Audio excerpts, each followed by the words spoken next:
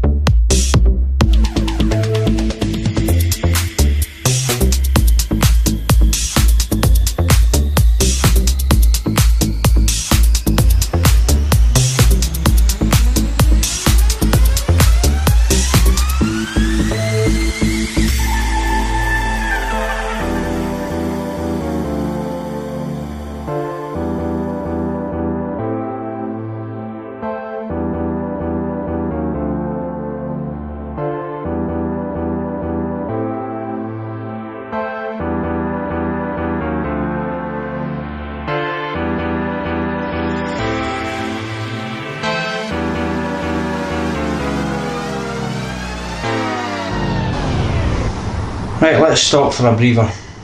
I had to take a quick phone call there from my pal. But yeah, I've started to cut back the layers of metal here just to see how many patches are on the floor, and it looks like it's been patched twice. You know, that there may be the original floor at the back, but there's a patch just there. That looks like another patch just under there, you know. That's part of that patch, and there's a bit of shitty old metal there, so you can see how crusty it is, especially on this corner. So no doubt the other corner that'll probably be the exact same, you know. So yeah, this is where we're at. I'm going to cut the sill off it. Cut that off. That's actually a heritage sill, but it has got some signs of rot in it, so I don't think I'll bother trying to save it. You know, we'll just weak it out, because these floor pans that I've ordered from M Machine, they come with sills apparently. You know, I'm just hoping that they're decent looking sills and look like these and not the long ones and what have you. They certainly won't be cover sills anyway, that's for sure. And if I don't like them, I'll just take them off and put on heritage sills. You know. So yeah, this is where we're at the moment. Doesn't look too pretty under here. So we'll just carry on and get a little bit more chopped out and see if I can offer up the inner wing.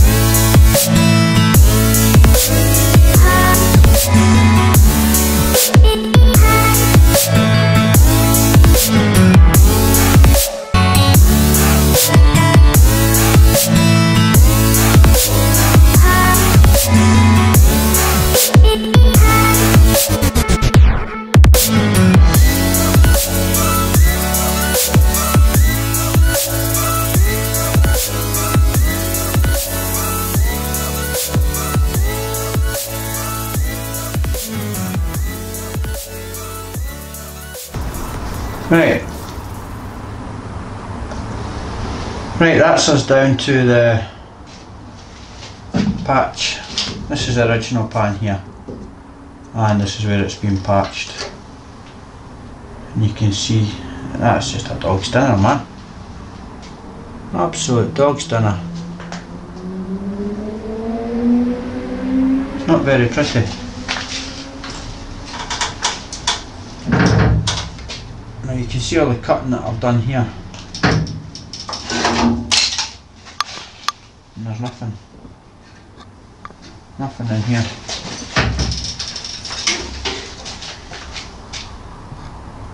You can see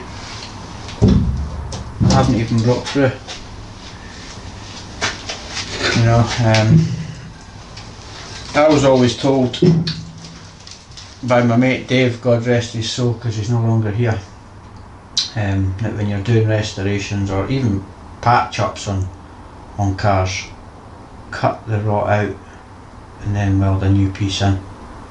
Never weld metal over rust, because it just makes it rust even more, you know. And that's what's obviously been done here on a couple of occasions. It had 2 or 3 sills on it when I done that sill about 5 or 6 years ago. So It's not surprising that that's got more layers of metal in it here, you know. So yeah, let's get the rest of this crap off and carry on.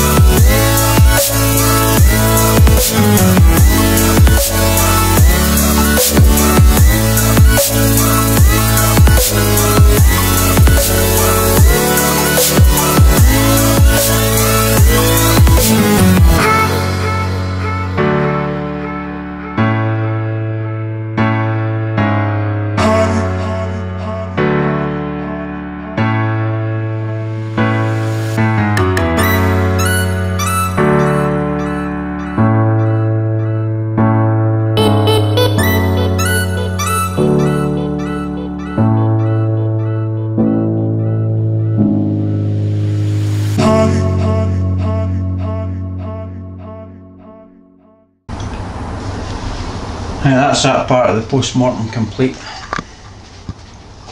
I think this original panel ends just here. That looks like where it comes to an end. That's all ragged under there. And then all this has been replaced. That's probably part of the original floor. And then they've slid this piece of metal on. If we can come out of it. They've slid this piece of metal on and welded that in. Because that looks like a dog's dinner from the inside as well. So I'll probably have a little patch to make for here. So it's not too bad. You know.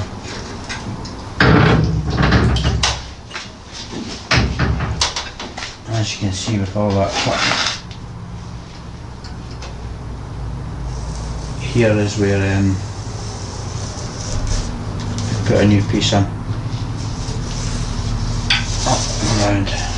If I was to cut that out, there'd be a big gaping hole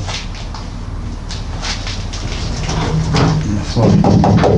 They basically stuck another floor pan in it at the front, which wasn't uncommon in the 80s and 90s. You know, folk done a lot of things to keep these cars on the road. But yeah. So I think I might get it in the ring and try that one for size. See how that goes, but obviously I'll need to dress all this up and give it a clean.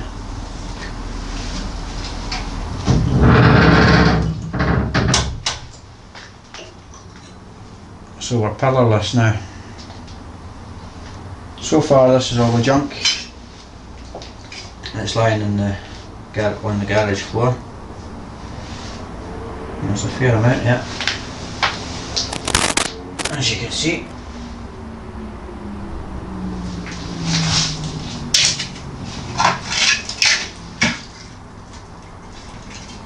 That's the old A post. And that's completely rotten. Totally and utterly rotten. Unbelievable. So I'll need to salvage this part off it, or I'll probably just make a new part, because that's kinda rotten there.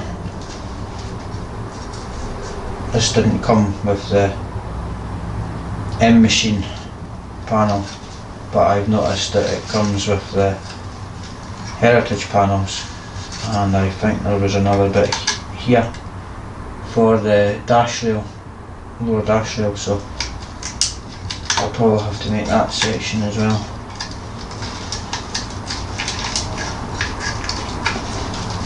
But yeah, I mean that's completely rotten, man. Totally and utterly.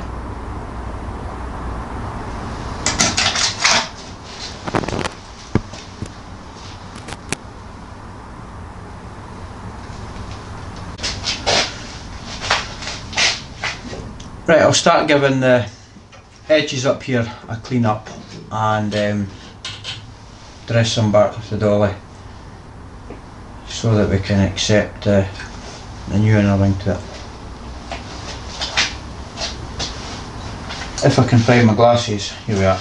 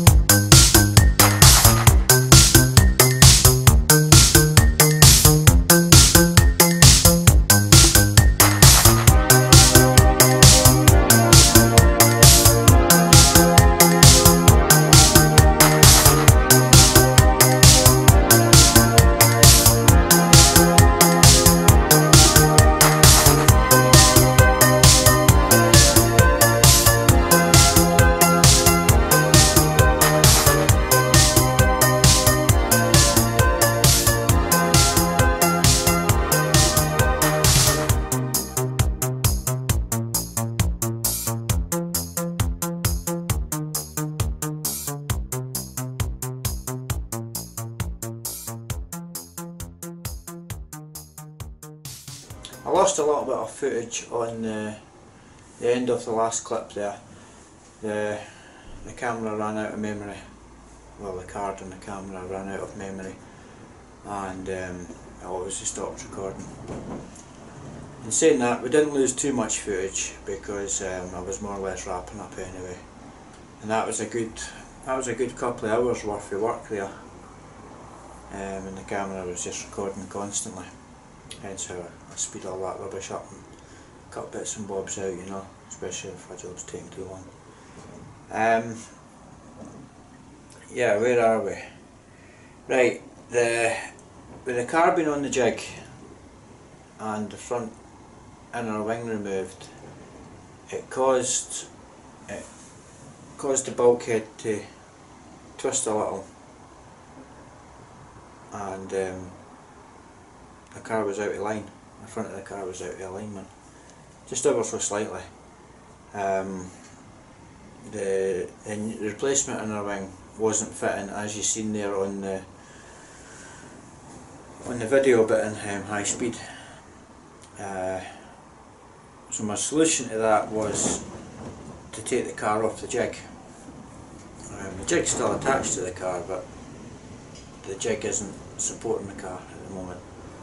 I've got a trestle at the back of the car underneath it, and I've got a big straight piece of wood on a jack supporting the front of it. And as soon as I jacked the car up,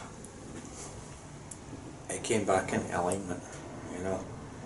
So I'll be leaving the car on the jack and the supports until I weld that up now, obviously. Because I don't want to faff about with it again. I've got it in the position that I want it in, so I'll leave it at that and get that welded up in the next vlog. But I'll give you a little tour of what I've done, if I pick the camera up. Right, I've fitted well, it's not fitted, but it's only held in place with these little clamps. Doorstep, I've still to cut the panel here to make it fit in. Got a funny feeling I'm going to have to take this quarter panel off. I'll probably just cut a hole to slide that in, because it's rotting down there. I know it's only a little bit of rot, but it's rotting at the seam as well. You know, but I don't want to cut too much out the car. That's the thing.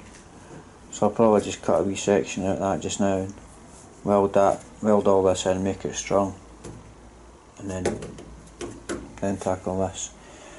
But anyway, I've got the step just held in with these clamps, like I've said.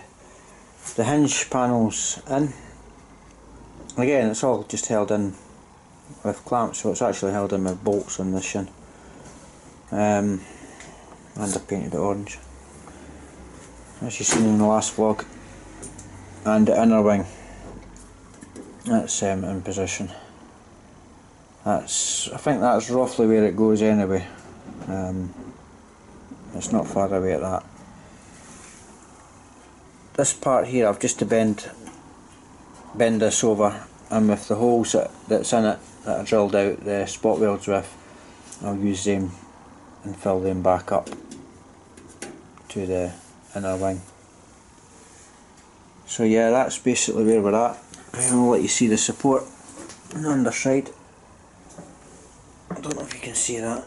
Yeah. It's just a piece of wood on a dodgy jack holding the car up, and that side's resting on the trestle. You know, and as you can see, the jig's well off the ground. I mean, that'll just spin. So yeah, that's where we're at. I know this has been a long one, I do apologise for that. My videos are too long, just tell me and I'll make them shorter. You know, I'll cut a lot of stuff out it. So, on that note guys, if you've made it this far, once again, thanks for watching, and I'll catch you in my next vlog. Cheers for now.